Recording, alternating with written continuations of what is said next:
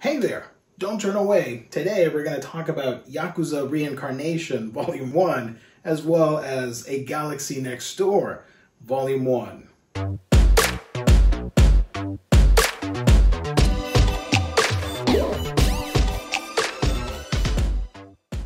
So let's start with this one first, Yakuza Reincarnation, which was the first I read. And I have to admit, when I first learned of this book via solicits, I was immediately hooked on the premise. I don't mind reading isekai manga or watching isekai anime.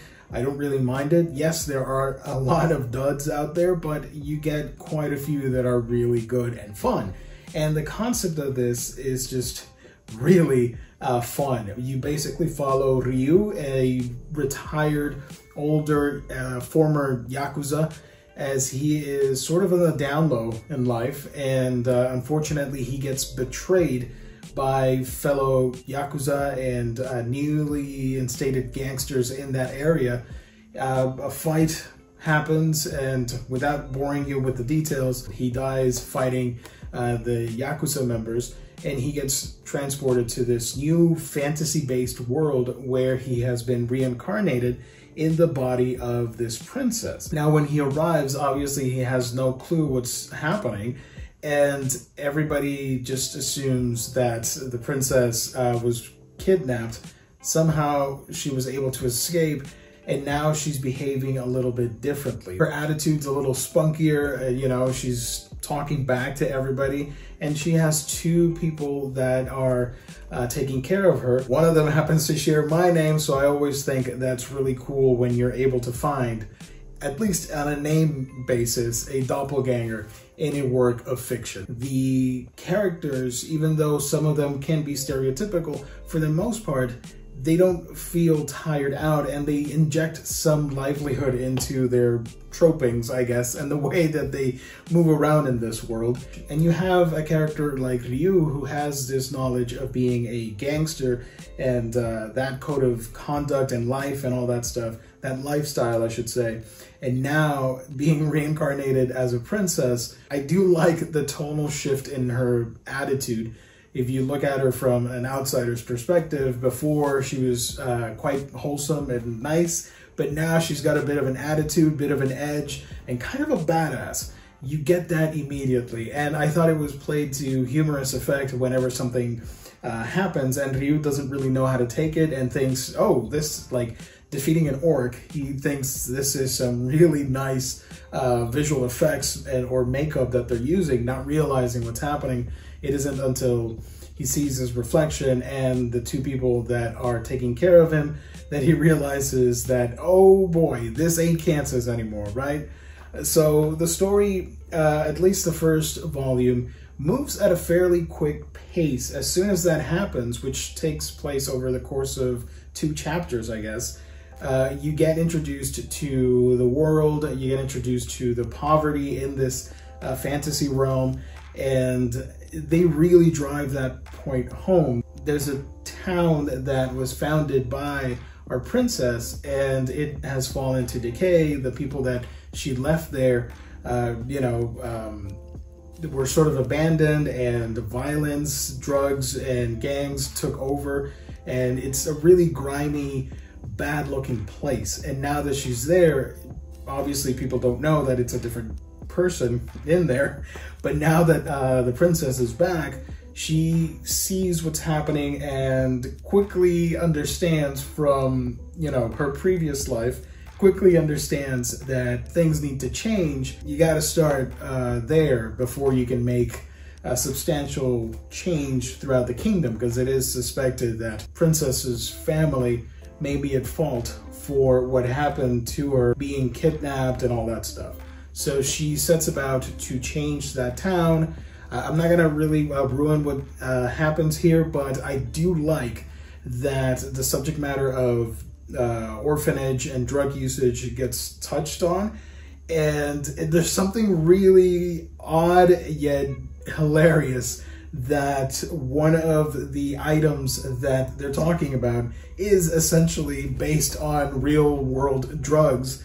And the way they implement it is eerily similar. It just happens to have a different side effect. But you could make the case for it to be the same thing, which I thought was pretty hilarious. Also, one of the best aspects of this manga, which I should have mentioned at the beginning, this is drawn by Hiroki Miyashita. The story's done by Takashi Natsuhara. It is heavily stylized in a very awesome way. The characters are immediately recognizable. It has a lot of flair. When there's action, you take notice, and it's very good looking action where you can follow what's happening. Everybody looks great. Even if it's just a scene in a bar where a fight happens, it still looks good. It's a very visually dynamic series, and especially being fantasy based, you get to flex the artistic muscle, I guess, and the artist, Hiroki Miyashita, certainly does that with some really crazy visuals, some really cool paneling, and the way the characters are moving, especially Ryu as the princess now, with the whole Yakuza mentality, and she's now has the tattoo that he once had when he was on our Earth, which may connect the two worlds, could be a possibility. I don't know yet. I'm still fresh on this series. I've only read this volume. I loved the action, I love the characters, and I love that there is aspects of world building here, but it's slowly taking its time to set everything up. I really appreciate that. That's one of my favorite things when I'm reading a fantasy-based series. I don't want to be rushed in to this world and all the terminology and all that stuff. It's better to take it, you know, chapter by chapter, little by little. Will travel far. You would think an old man reincarnating into the body of a young princess, you would think, oh, this is probably going to play into the whole fan service and creepy factor. Not really. I mean, there are obvious jokes because of the nature of the premise and how silly it is. Yes, I would have been shocked if there weren't any jokes, but it's all fairly tame, and it's more about this new lease on life now that this character has a new opportunity, being, I think he was, what, 70 years old on our Earth, and now he feels much younger, which I thought was a really neat scene where he realizes, like, the aches and muscle pain is gone, and what's happening? I feel lighter and faster and younger. I thought that was a neat scene. But overall, just a really quirky, fun start to a fantasy isekai that I do recommend if you are interested in checking something like that out. Next up, we got A Galaxy Next Door from the author of Sweetness and Lightning, Guido Amagakure. It's Kodansha. They put out great work regardless, and I love the larger trim size. That's always appreciated. The art on this is super sweet, nice, simple, yet effective. All the characters look fantastic. But you're probably wondering, what the hell is this series about? Well, you follow the character of Ichiro Kuga, that he is now struggling after the passing of his father to support his younger siblings, and nothing but a small salary making manga. He is a former shonen artist, but now he found success in the shoujo realm, so he's a shoujo artist and starting to get popular with the different series that he's written. Unfortunately, if you know the life of mangaka, you know that they are always busy, stressing out, close to deadlines, and just feeling the impact of being overworked to make that quota of weekly chapters in the case of like Shonen Jump or whatever.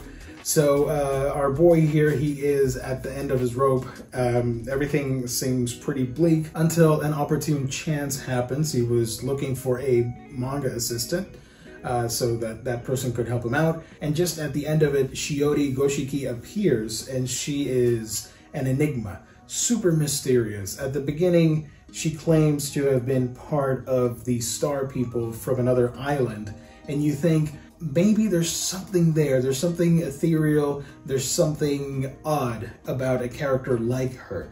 You know that she's nice and wholesome and sweet, but there's this air of beautiful mystery to it. It's not an enigma like you're scared, it's more of this fascination that you want to learn more about this person. Everything about her is a mystery at first. And I think we've all had moments like that where we find someone like that, or we dream up stories of scenarios where we don't really know about that person, and we imagine the most wildest things. And that sort of nostalgia creeped in and made me want to pick up this book. And I was a little bit disappointed at first because I thought we weren't going to get all those secrets thrown at us so quickly. Now I know this is just volume 1, there are more volumes coming out, the series is still being published, but I thought we were going to play the mystery card a little bit longer, but you do get answers to her origin, like I mentioned with the star people and this mysterious island where it seems like they came from another universe. And I'm not spoiling anything because you do get that at the start of this manga. So as the story continues, she does apply, and you understand that she's quite the eccentric character. From the way she interacts with our main character, you know that she doesn't really have all the social skills, but she's still competent enough and wants to learn and consume about manga in particular, because she happened to read it when she was growing up in this mysterious island, and she happened to be a fan of our main protagonist.